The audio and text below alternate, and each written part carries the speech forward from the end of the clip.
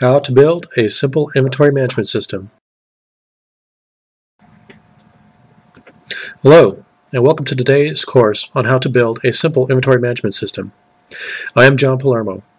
For those of you who don't know me, I am a plus 20-year veteran of the high-tech industry, starting with advanced electronics and naval nuclear power back in the 1980s, the dot-com explosion of the 1990s, on through to today's world, in a variety of roles and operations.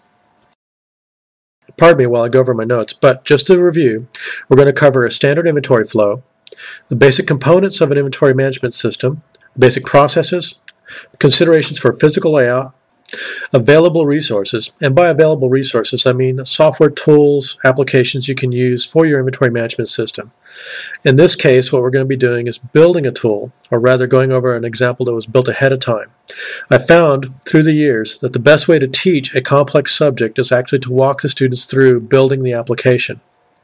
After that, we will actually go through the building process. Thank you for joining me for this course. And again, the best of success to all of you and your teams. Looking forward to working with you. As any decent engineer or developer can tell you, before laying down the first piece of steel to build a ship or writing the first piece of code to a program, you need to know what the form and function of your process looks like. In this case, we're looking at a standard inventory flow. If you will stop the video and take a quick look at this flowchart, you'll notice there are a couple of items missing. As an example, right after procurement, you would normally have a vendor or suppliers, and they're not on a chart. Additionally, you may notice that this is specifically for a hardware or hard product type of flow versus a software licensing or software product flow. Also, what is not included on this chart are the distribution center and the processes that go with that, yard management systems, anything with regard to foreign trade zones, CT-PAT, a few other items. Now let's talk about the different colors as far as the different paths go. You'll notice that there are some lines that are green, some that are purple, blue, red, black. Well, let's start with the green ones.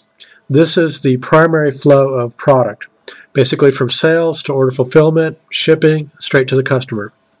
The purple lines that you see going in and out of the inventory management system are the data flow.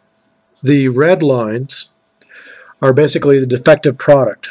Effectively, if something goes out to the customer, it breaks or it arrives broken, customer contacts service, service then sends an order back, that's one of the green paths, to service order fulfillment, or in some cases warranty fulfillment, and they in turn pull inventory out of service inventory and send that to the customer.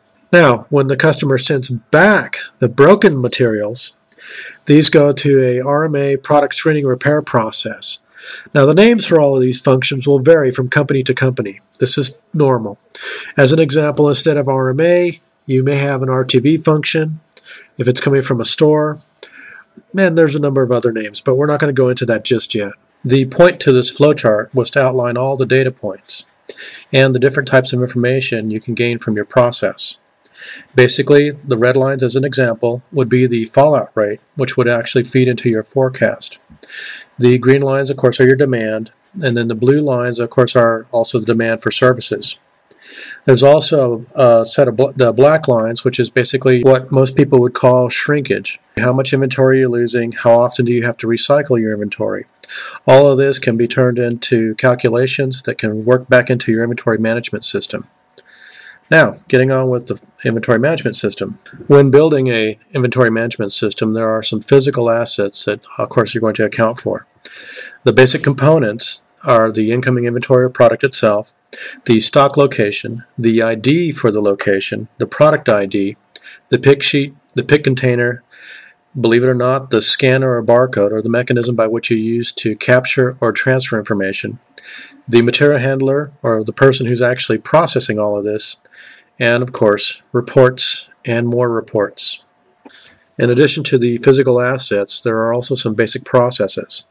Each of these you can develop independently as far as the coding and the rules and the logic go. Examples of your processes will be the receiving, stocking, picking, and of course the adjustment process, forecasting, and asset recovery. Keep in mind these processes will interact at the data table layer. Another aspect to an inventory management system is that you need to keep in mind, in addition to your processes, and which also affects how your processes work, is the physical layout. As an example, with regard to product grouping, you may have, say, firearms all in one group, and that may be broken out into rifles and handguns. Another would be footwear, which you would have broken out by different types of vendors. It could also be separated by formal versus sporting goods. There are several reasons for organizing your products by groupings on the inventory floor this way. The first off is stocking when you receive product.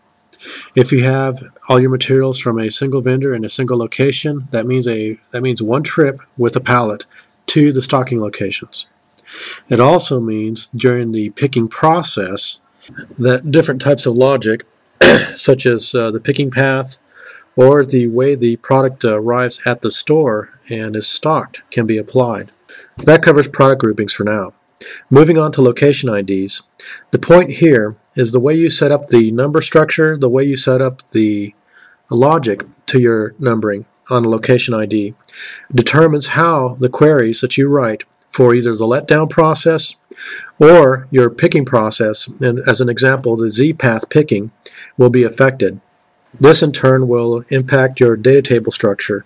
Other considerations, as an example that I've mentioned before, are your primary versus secondary pick locations, or more commonly known as the forward versus reserve pick faces. The idea here is that you may have over 1 million SKUs in your database or products that your company sells, but at any point in time, especially during seasonal changes, you're only going to have a few thousand that are actually active. With that, you also need to keep in mind where your damaged materials are going to go and how you're going to separate those from your regular inventory, how you're going to separate returns, because as some companies have found out the hard way, there are legal liabilities here. And the list of considerations goes on. As an example, security. I mentioned firearms earlier. You will need to have a restricted space or lockdown access. There may be regulatory requirements, as an example, hazmat, with regard to hazardous materials. And there may be issues with like foreign trade zones. As an example with CTPAT, there are requirements as to where inventory is held and where it is not held, meaning accessibility to customs officers. Moving on, let's talk about available resources. I'll be discussing a build-it-yourself option with Microsoft Access, but there's also an alternative out there for low budget or no budget operations where the package needs to be customized. An example of this would be OpenOffice Database, which I do highly recommend. You'll find it's a Visual Basic Applications code base. In the event you don't have time to actually build your customized inventory management system, there are also some free options I've provided a link to earlier. You can go check these out. Just as a word of warning, though, those tools will be set up to the process that particular company or that developer designed. And if you do have the budget, there's also commercial off-the-shelf options available. Getting back to the build-it-yourself option, we'll be using MS Access version 2000. The reason for this is because the interfaces are a bit easier to use than the latest 2010-2007 version. As we get started, I'll remind you of those processes that we were discussing earlier. Here, we're going over the receiving process. Now, as we develop this application, or as I walk through the example I've already developed, I won't walk through this particular part of the tool. However, just for discussion, the truck arrives, and when the truck arrives, this is the point where you would normally capture the serial number on the truck as part of, say, as CTPAT examples, or security, and that would go into the receiving table. Then your personnel, your material handlers would unload the truck. At the time they're unloading the truck, there's a variety of information they would capture at this point. Basically who the freight carrier is, the tracking numbers, manifest numbers, key requisition numbers if these were associated with your purchasing process, country of origin, which is now a customs requirement, ship from address, part numbers, UPCs, and your purchase order numbers. And all of this, again, would feed back into your procurement system. At this point, the inventory would be staged for stocking.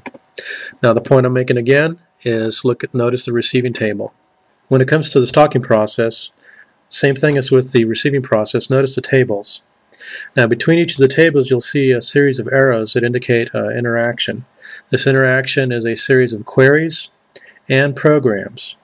In the case of our example with MS Access, of course, these are VBA. And once again, to drive the point home concerning the data tables, here's the picking process. You'll notice as the material handler grabs the pick sheet, they'll go through and they scan the UPC, update the quantity, scan the location, and then scan the pick container. All of this is interacting with each of the tables, and the tables are all, of course, interacting with each other through the queries and the programs.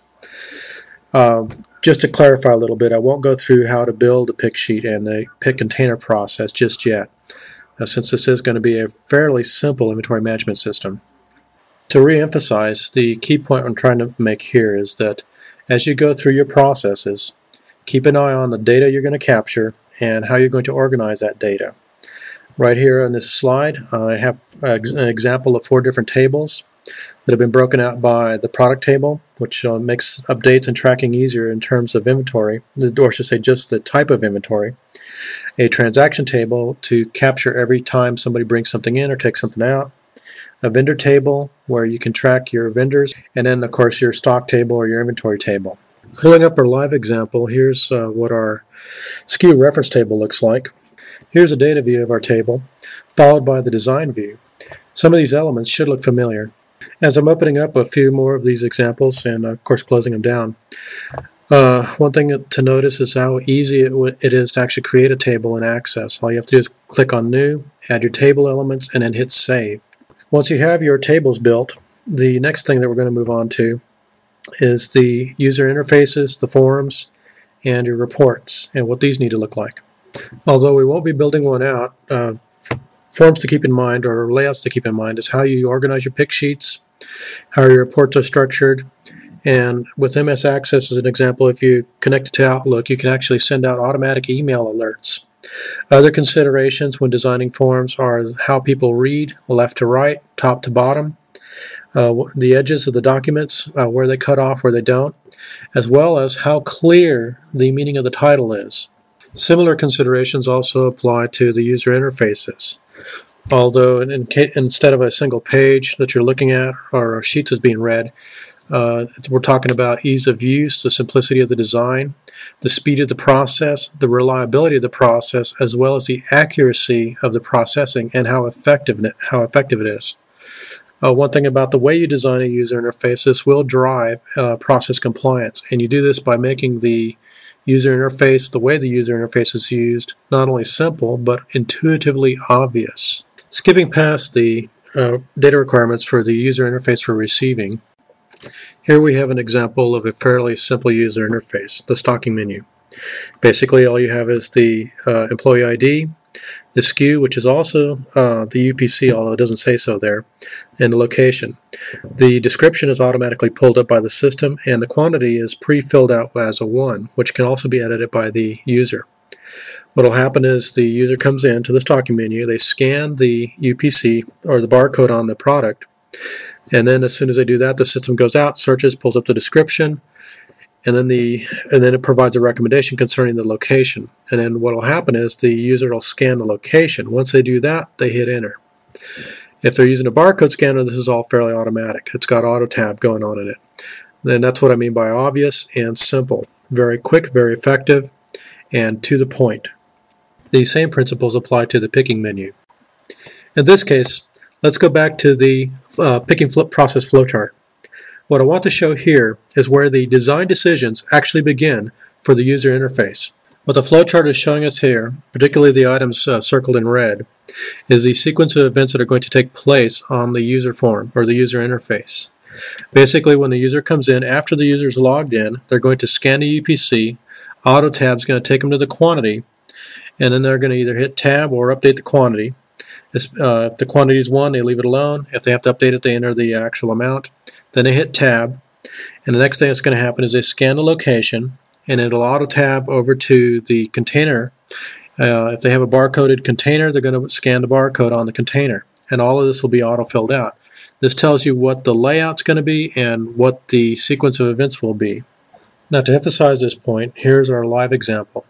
Although there is a slight difference here. Effectively, as shown in the flowchart, the user comes in, scans the UPC, the description gets filled out, and although the flowchart shows auto tab to quantity, the assumption in this case is that the quantity is going to be 1, so it auto tabs to location. And again, as shown on the flowchart, the user would scan in the location, and it would auto tab over to the container field. And again, the idea here is they scan the container ID, and then either pick the container to do the next pick, or scan the next UPC, or close container to go ahead and ship it out to the business unit or to the store. The point again, as I was mentioning, is that this is how or where your initial design begins, is in the flowchart, and how it maps back to the actual user interface. Speaking of user interfaces, I've also taken the liberty of adding 2 subforms, one for pick status and one for inventory status. What this is intended to do is basically inform the user of how the pick is proceeding and what is happening to the inventory. It's not intended for the user to actually update these particular subforms. It's information only, which probably violates the keep it really simple rule. And last but not least, of course, are the planner menus. What you see here is basically it's part of an alert process that comes up every time somebody scans in a UPC that's not in a database, which gives them an opportunity to put it in there for the first time, and they'll put in the vendor information, the UPC number, description. And then I have another process, a series of processes that are built out for the planner, where the planner comes in and sets the levels. And by levels, I mean the basic stock level, about what it's supposed to look like, and then what the minimum is to kick off a reorder, and then what the maximum is to actually sell off excess inventory. That's about it on this topic. The next item is query logic. Now, we've talked a bit about picking and stocking and how these things work. One thing to be aware of is when you're building queries to actually populate forms or pull data from tables, it's going to vary from use case to use case. As an example, if you're running a simple report for on-hand inventory, that'll come strictly from the stock table. If you're trying to do things like show forecasts, it's going to be a combination of your transaction history plus your inventory that's on hand. And that can get fairly complex fairly quick. One of the things about it is that when you're building these queries, you can end up as many as 3 layers deep on these queries. With that, you also have situations where none of the data tables by themselves are going to be adequate. The data actually needs to be combined. So you'll have to create a make table queries, delete table queries, and the reason for this is to speed up the process. An example of speeding up the process would be, remember when I was talking about 1 million SKUs earlier and only a few thousand are actually active? What you would normally do is take a make table query and use a step down process where you're going from 1 million down to 500,000 down to a few thousand, and then you're using the few thousand to drive your pick process. With that, we come to the last part of an inventory management system, training. As we have shown, if you design the application correctly and you make it simple and easy to use and intuitively obvious, you minimize the training requirements for the application. In particular, our best examples were stocking and picking. And for more complex operations, there are a number of ways to minimize the complexity. One good example is the use of alerts, where instead of requiring folks to go in and analyze the data, you automatically send them notices that they need to execute particular activities. With that, thank you very much for your time. And again, the best of luck and success to you and your teams, and I look forward to working with you. Have a great day.